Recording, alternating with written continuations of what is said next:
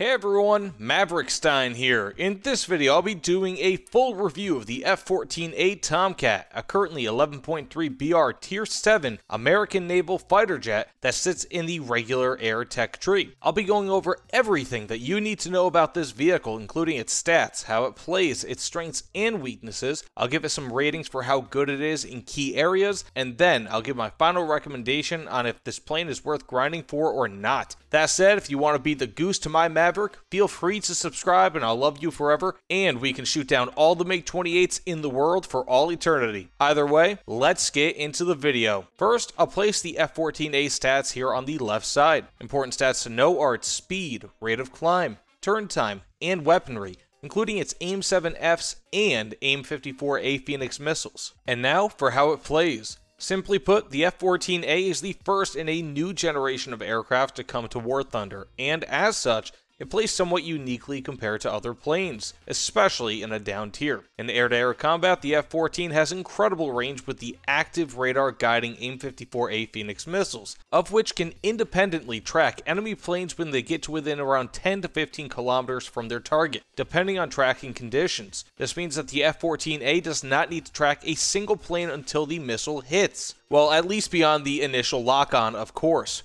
Rather, a skilled and somewhat lucky F-14 pilot can target numerous enemy planes simultaneously, launching AIM-54s in quick succession. This, of course, is limited by the ability of the Phoenix missiles themselves, as they don't have as good of a radar as the amazing AN/AWG-9 radar of the F-14 Tomcat itself, meaning that even if you lock on and it looks like a good lock, you may not hit your target because the AIM-54s themselves may not have a solid lock when entering their terminal phase. Further, the AIM-54s are huge 1,000-pound missiles that aren't incredibly maneuverable, having a maximum of 16 Gs of overload, meaning that you won't get as lucky with these as you might think that you would. While just a bit overhyped, the range of the AIM-54 as well as the ability to target numerous planes at once cannot be overstated, as an arrogant enemy team will quickly find themselves dying to these if they're not careful, especially being that they have a massive 61-kilogram warhead, which gives a lot of wiggle room even if they miss. Alternatively, the much more balanced missile, the AIM-7, specifically the E and F variants, are much better for closer in engagements with 25 Gs of overload on the F variant and a still excellent 15 to 30 kilometers of range, depending on targeting conditions. While they cannot independently track enemies like the Phoenix missiles can, as you need to maintain radar lock on the enemy with your plane, you are more likely to hit one target with this missile than you are with the AIM-54, due to its superior maneuverability and the strength of the F-14's radar. Further, you have access to AIM-9H missiles for closer engagements, which, while not perfect, will still fairly reliably destroy enemies if you have a favorable lock on them. For close air support, the Tomcat is totally different. It is fairly generic, and while it still can carry a hefty 4 2,000-pound bombs, 14 500-pound bombs, and 16 Zuni rockets along with some other smaller bombs, it isn't much compared to other similar BR planes. While this can do fairly well in any fight, especially being that the F-14A has ballistics computers, it lacks any sort of smart ordnance, of which is becoming the norm around this BR. Plus, it only has the option of dumb bombs and rockets, and not even a ton of them. And when I say a ton, I mean figuratively, not literally, because of course this can carry numerous tons of ordnance. While a plane like the F-4J, of which is just behind the Tomcat in the tech tree, is noticeably better for close air support based on ordnance and overall close air support capability. Better still are the A-10s and A-7s.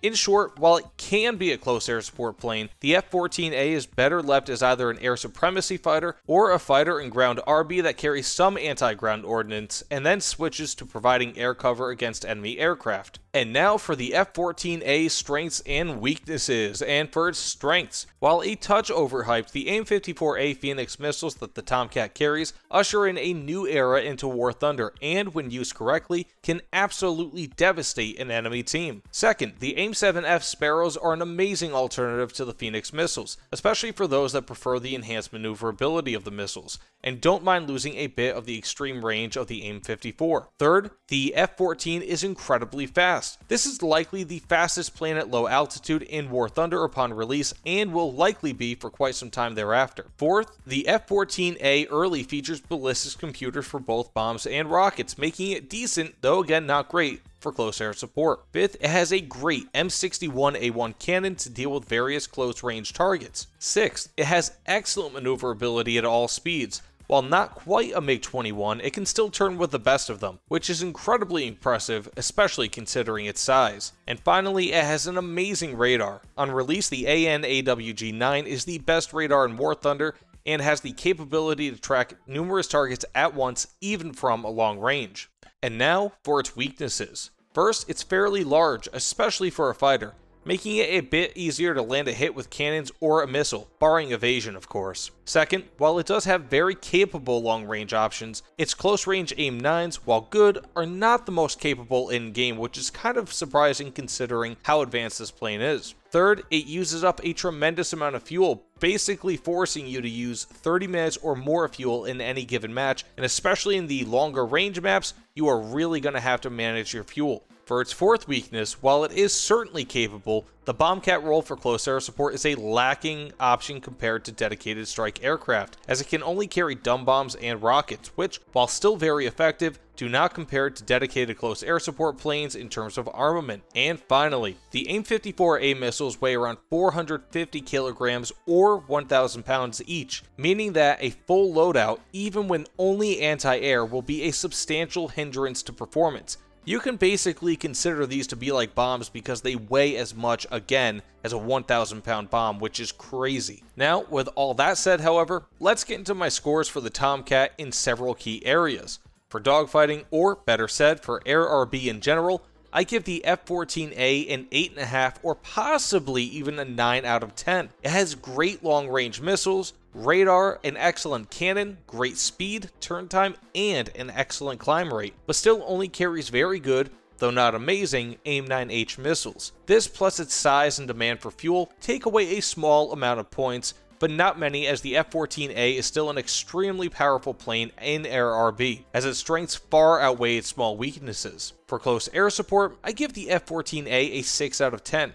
This role is not at all what the Tomcat was built for, and it shows, but it can still be effective if you're looking to provide air cover after dropping your limited payload against enemy ground targets. The most effective Tomcat players will use this plane to act as an interceptor first, destroying enemy helicopters and fixed-wing aircraft, and a ground attack second. Overall, I give the F-14A an 8 out of 10 or even possibly an 8.5 out of 10, with special weight being given to its performance versus air targets instead of ground, being that this is the role the F-14A is made to do. It has incredible performance, great anti-air capabilities, and can still perform well in ground RB, performing a mix of ground strike and air cover, which could end up being extremely effective in many instances. Now, for my final recommendation on if the F-14A is worth the grind or not. While the AIM-54A is a bit overhyped, as it is not a guaranteed kill that many people think that it is, it has the effect of making the AIM-7F a better missile in many ways, a bit less visible to people, which can be of great benefit to Tomcat pilots. If the enemy thinks that they can easily dodge a missile that you fire with a lazy maneuver because they think that you fired a Phoenix at them, but then it turns out to be a Sparrow,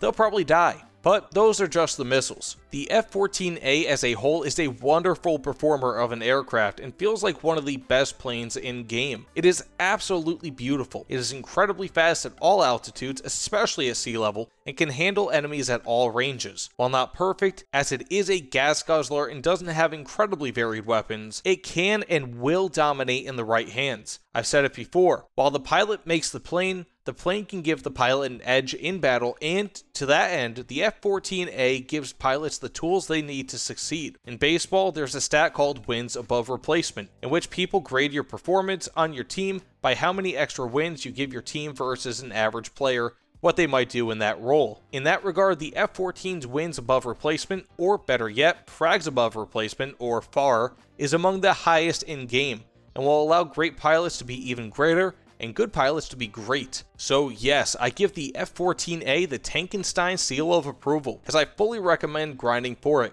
It's incredibly fun, powerful, and is the only way to get into the danger zone. That said, thanks so much for watching everyone. Please like, comment, and subscribe if you like this video. Please let me know what you thought in the comments below. Either way, thanks again, and I'll see you all on the other side. Take care everyone.